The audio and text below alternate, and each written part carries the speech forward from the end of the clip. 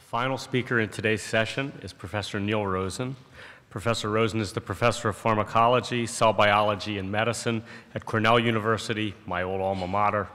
He's a member of the Department of Medicine and the Molecular Pharmacology and Chemistry program at Memorial Sloan Kettering Cancer Center, where he's also the head of developmental therapeutics.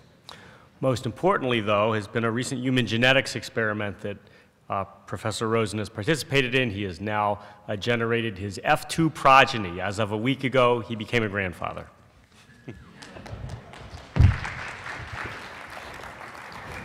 Thank you, Michael. No back crosses. This is one case where my lack of knowing any genetics is helpful. Let's see, where are we going to start here? How do we do this? I'd like to thank Michael.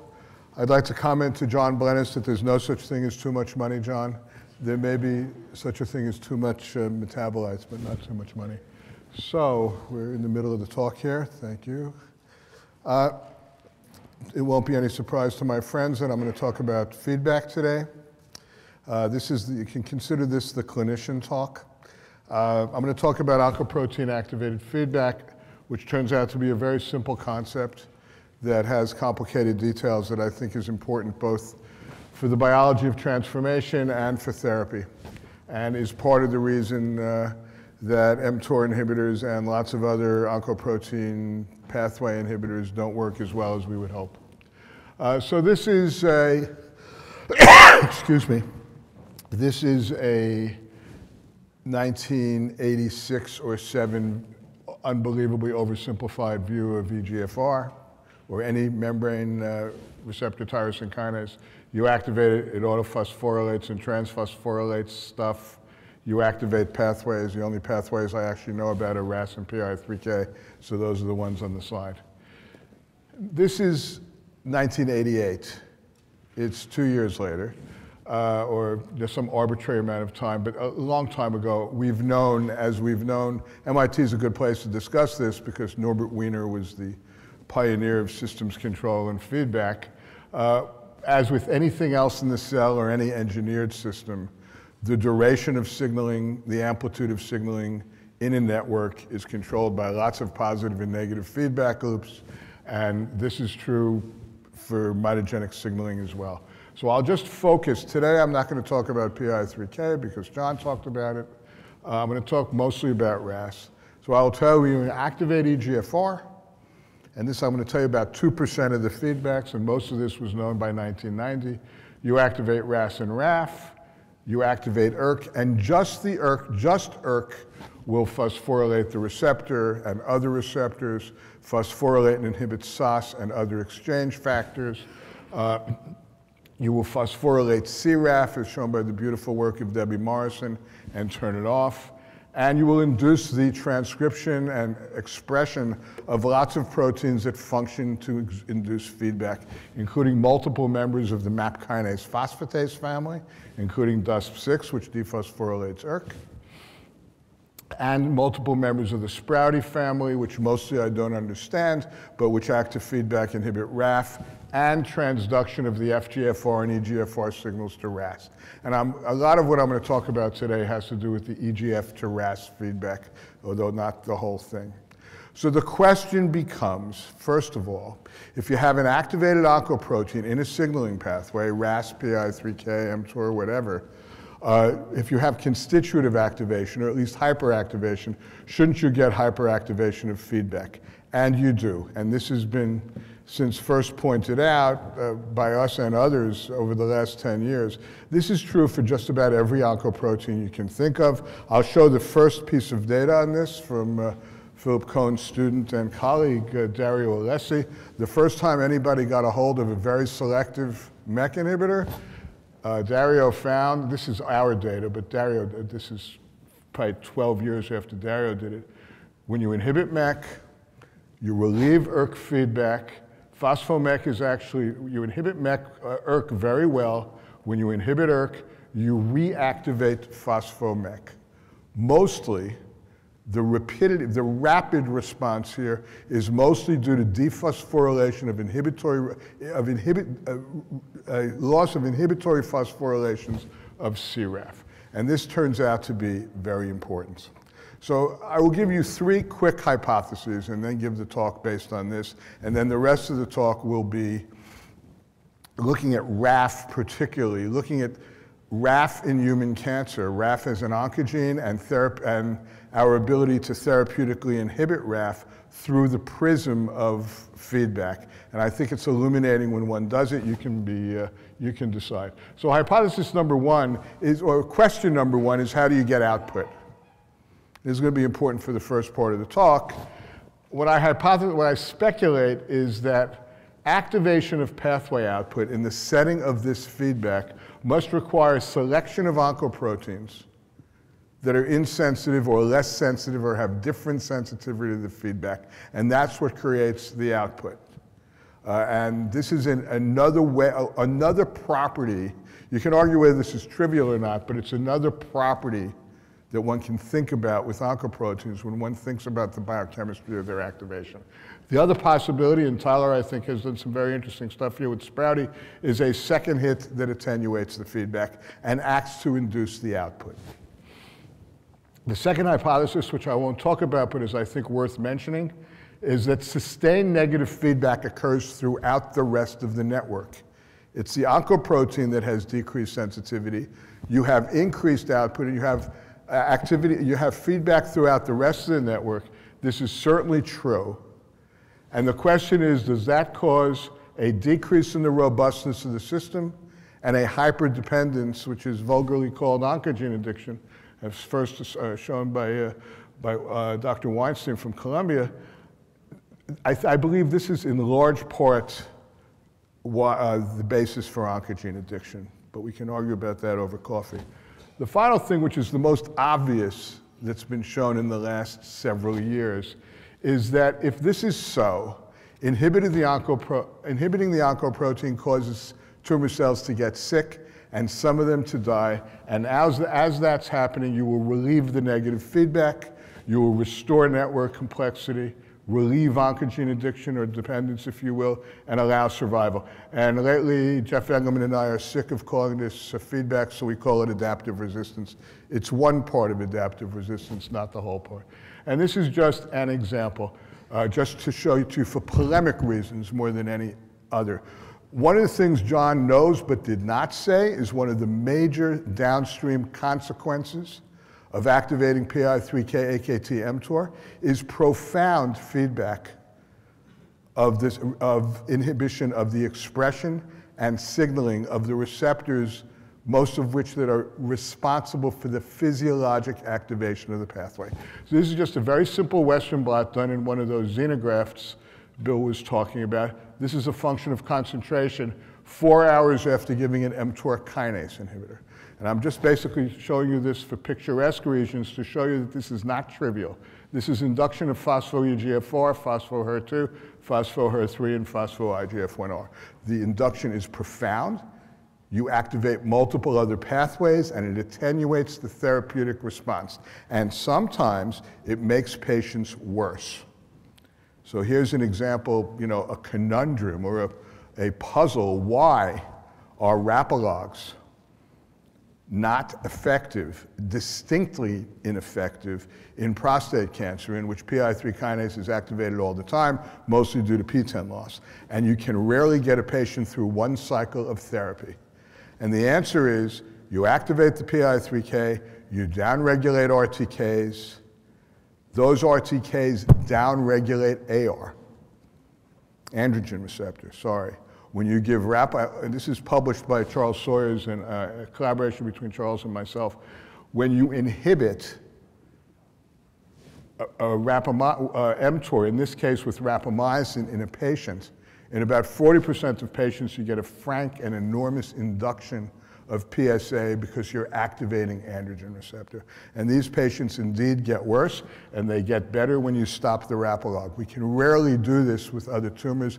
This occurs in other tumors, notably pancreas, anecdotally from MD Anderson, but from Jim Abrazizi. It's easiest to show with prostate because you have this marker. But in the other cases, in lung and pancreas, they're anecdotal. But targeted inhibitors, because they relieve feedback and probably for other reasons, can actually cause tumors to grow faster. And I'll skip the PI3K. So that is basically the ideology. I'd like to talk about this in more detail in the context of activation of the ERK pathway. So this is just a boilerplate slide everyone knows. ERK is activated in lots of human tumors. The main purported mechanisms are via activation of RTKs and via four kinds of mutation: NRAS or KRAS mutation predominantly, NF1 loss, and BRAF mutation. So a long time ago, and many of you have seen this slide, and this is a collaboration with Bill and Levi Garraway, David Solit took lots of cell lines and divided them up by mechanism of activation, and gave the allosteric MEK inhibitors developed by Park Davis, by Judy Leopold, and Alan Saltiel. The RAF tumors in cell culture were very, very sensitive. RAS tumors, a large cohort of RAS tumors in cell culture are sensitive. Those that are not sensitive often are insensitive because they have co-mutation in PI3K signal, in some component of PI3K pathway. The thing was that the in this case, HER2 amplified breast and mutant EGFR lung, tumors in which phospho-ERK is very high, tumors in which the receptor is very high, were completely insensitive, or at best marginally sensitive. And the reason for this is the receptor is upstream of all the feedback, and if you look downstream at output, rather than phospho-EGFR, which is a singularly bad marker of output of this pathway, because the output includes MAP kinase phosphatase, which is both, the output is actually dephosphorylating phospho-ERK. Output is marginally elevated, if at all, in these tumors because the feedback is not abrogated by these mutations, and at least in the case of HER2, what it's working through is PI3K, even though the drug is inhibiting ERK very well. So the question becomes, how do you actually activate ERK output in human tumors? So the answer is fairly simple. Well, I'll just give you the problem. When you activate ERK, you're going to downregulate RTK to wild-type RAS. This is just shown in a cell with, it's a HER2 cell, a cell with wild-type RAS and RAF, high RAS GTP. You do DOX-inducible MEK mutation or DOX-inducible V600E RAF, you downregulate RAS GTP. So the question is, how do you transform with the RAF, given that you have downregulated RAS GTP? With RAS, it's obvious. You are putting, and it turns out to be the case with NF1 as well. You downregulate wild-type RAS when you activate mutant RAS, but the mutant RAS, by virtue of its mechanism of activation, is not it's mostly insensitive to upstream stimuli, and RAS GTP remains high despite the feedback inhibition of signaling. So to activate RAF physiologically, among, not exclusive, but among the major events required is you activate RAS. RAS induces RAF dimerization. RAF dimerization is required for activation of RAF kinase. If you then activate ERK, you ought to downregulate RAS, as I just showed you. How does a RAF mutant transform? How do you get increased output? And the answer is very simple when seen in this way. It turns out you activate RAF in one of two ways.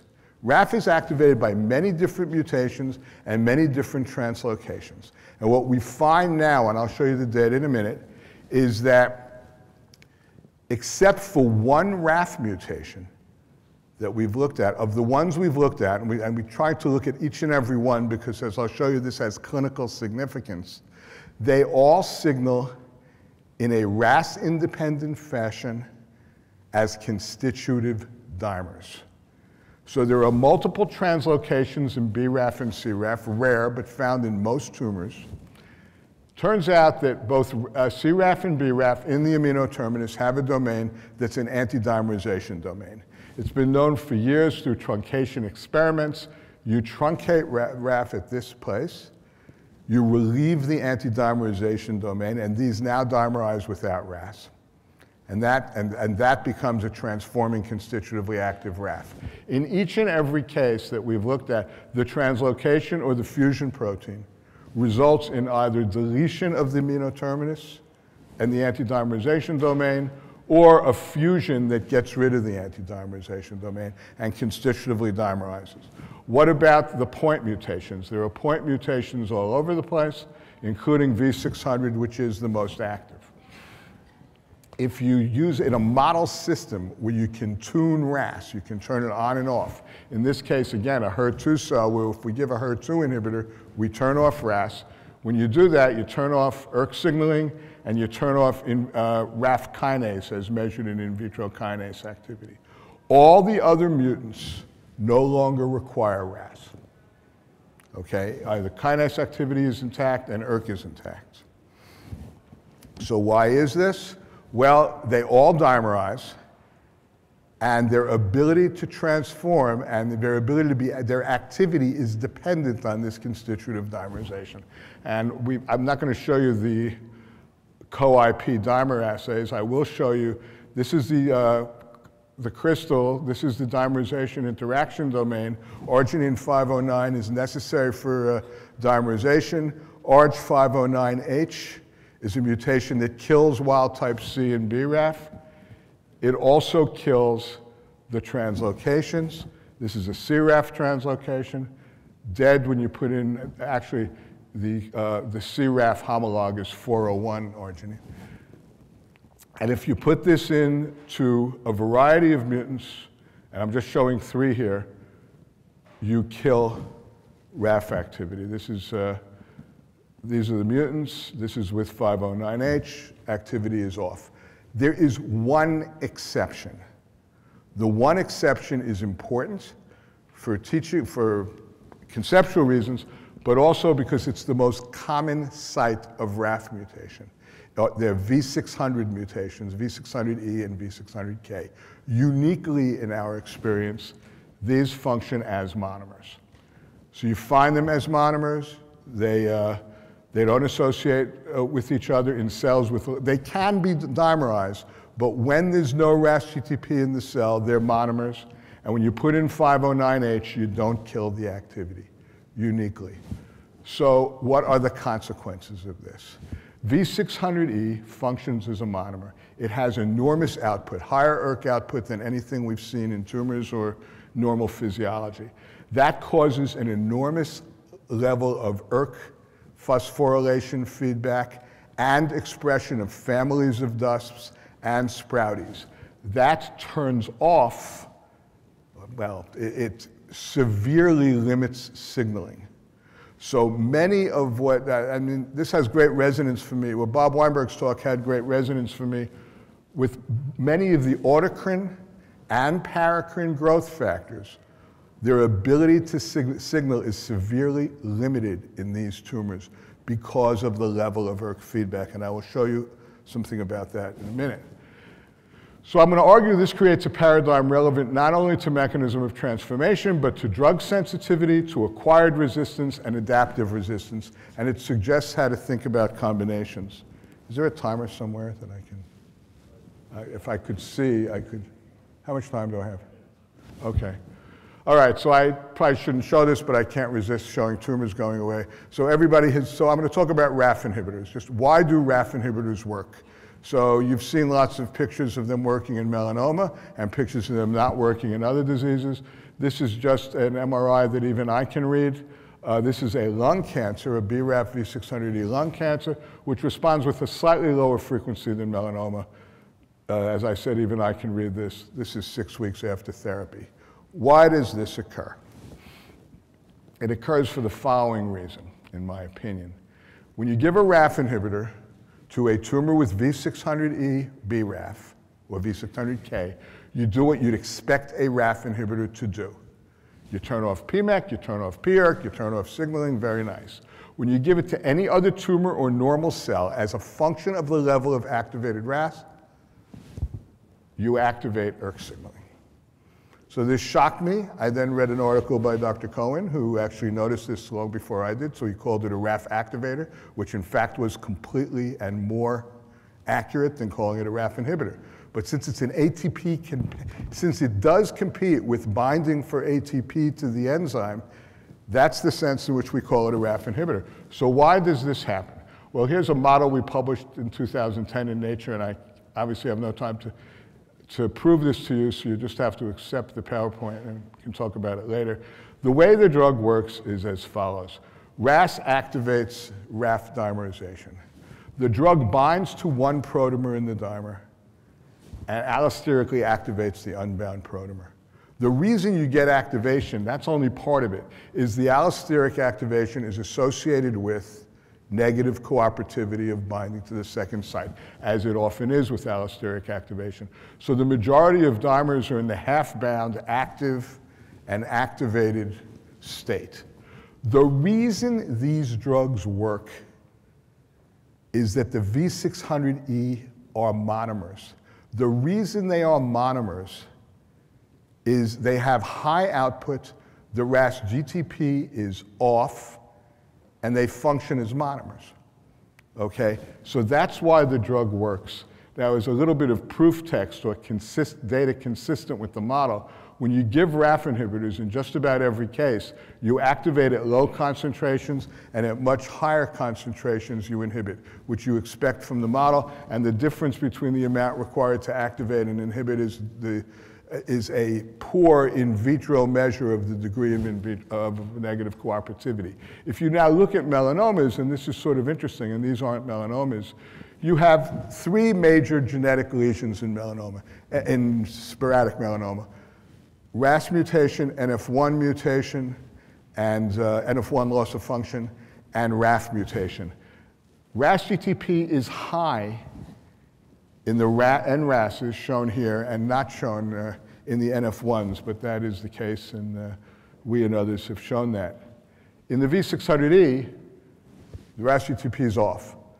So if it were easier to genotype, if it were easier to do RAS GTPs in tissue than genotype, which is not the case, but I could tell you which of the V600E melanomas by just looking at the RAS GTP. And now I'll go back to the same plot I showed you before, and this is, again, consistent with the idea. The RAF mutants that are constitutive dimers are universally, in this case, universal is 3, but we've probably tested about 30 of these now. They're universally insensitive because they are constitutive dimers. The ones, and we know that, I'll show you why, but only the V600Es and Ks are sensitive. And this is why we put all of the mutants we hear about from our clinician friends through this assay, because it doesn't, since we don't know the structural basis for the constitutive dimerization, we don't know that the next mutant you find in someone's brain tumor or ovarian cancer that's new won't also function as a monomer, so that's why we do it. So this model suggests mechanisms of acquired resistance.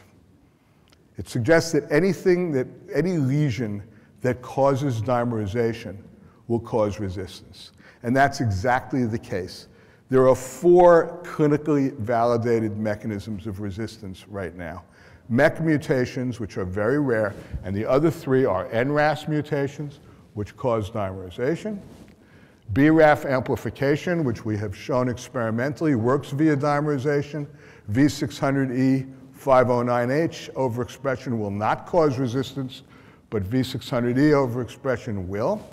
And finally, found by David Solid, we collaborated with David Solid to find an aberrant splice of BRAF that causes resistance. It causes resistance because you again delete the anti-dimerization domain, you get constitutive dimerization, you're now resistant. If you make the 509H of this truncated RAF, you are sensitive. And this is just what you can do with a V600 truncation. The other truncations lose activity if you put in the 509H mutation. The splice, because it's V600E, maintains activity. So you can look at the amount of RAF inhibitor required to inhibit the dimer and the amount required to inhibit the dimer. I take this as an operational measure of the amount required to inhibit the first site, this as the amount required to inhibit the second site, since you have to inhibit both to inhibit ERK signaling there.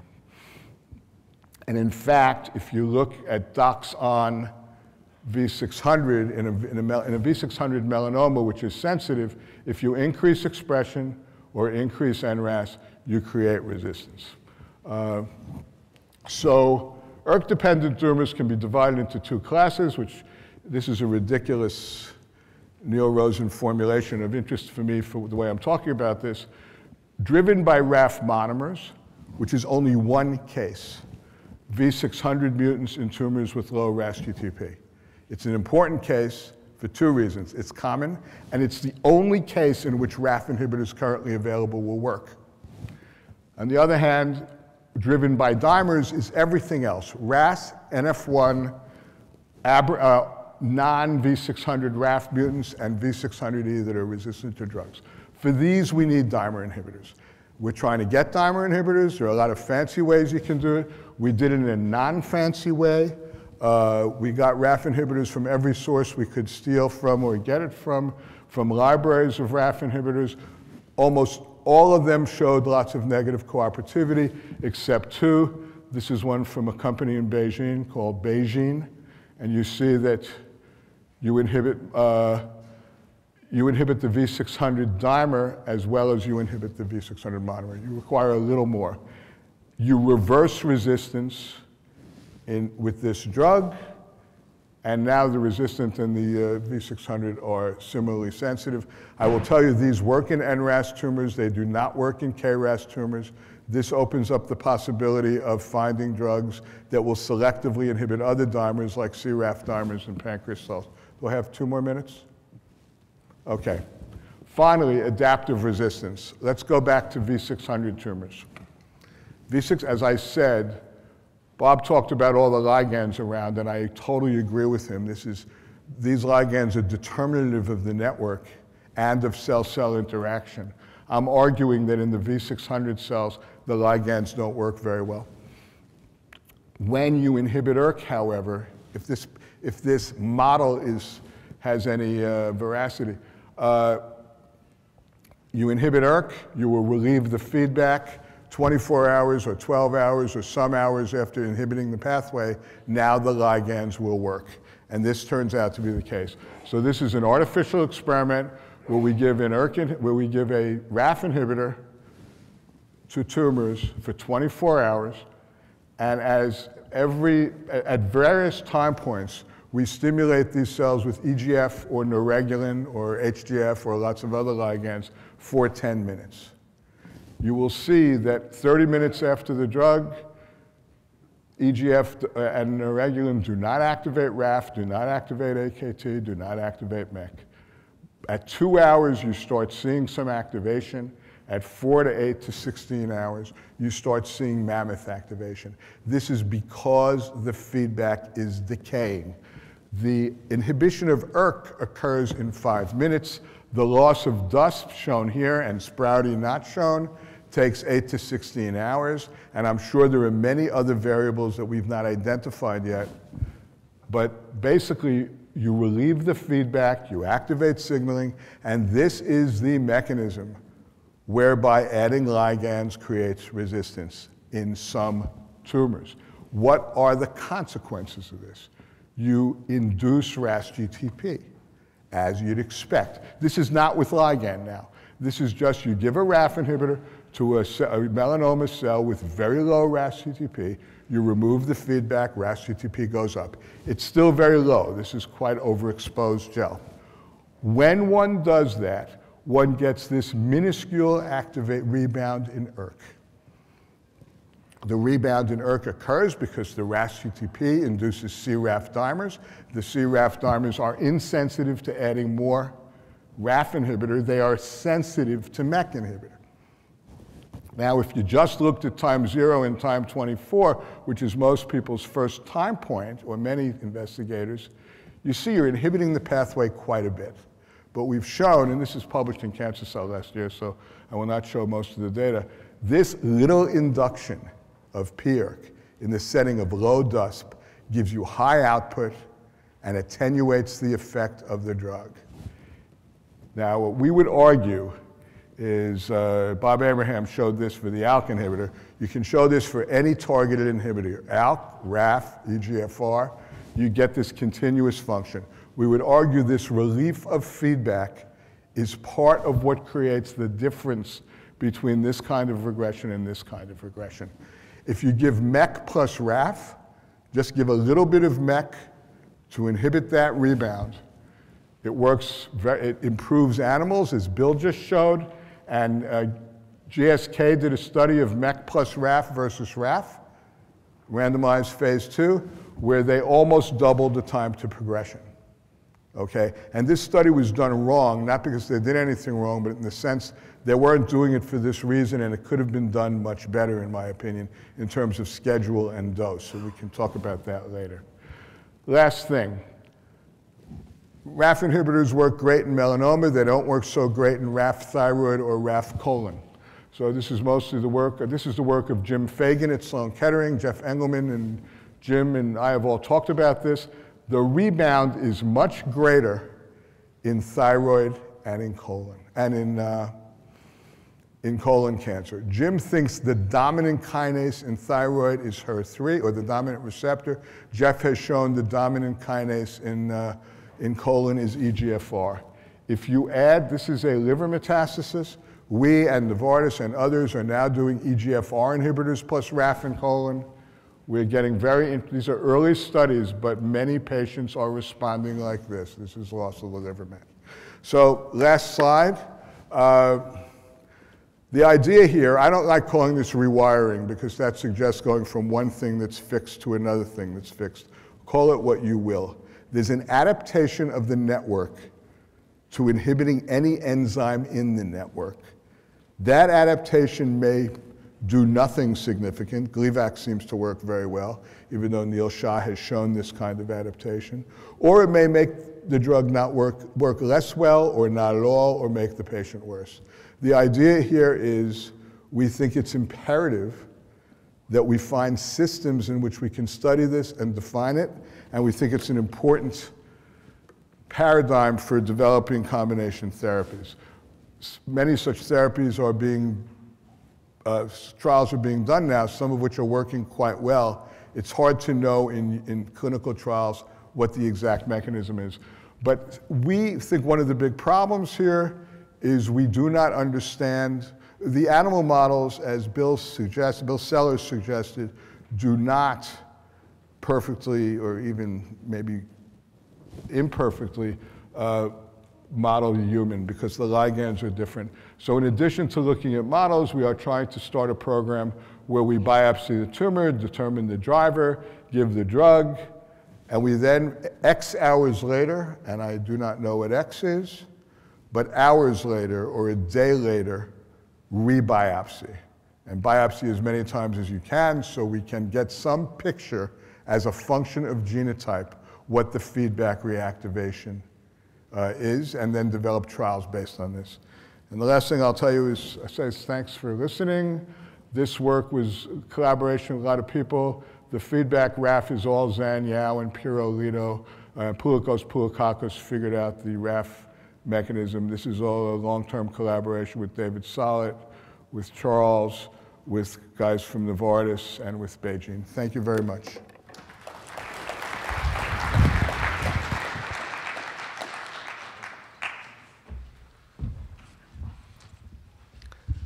Well, I often describe, the students here at MIT often describe learning at MIT as trying to drink from a fire hose. And I think that we've admirably done that today as far as cell signaling and its translation into cancer therapies.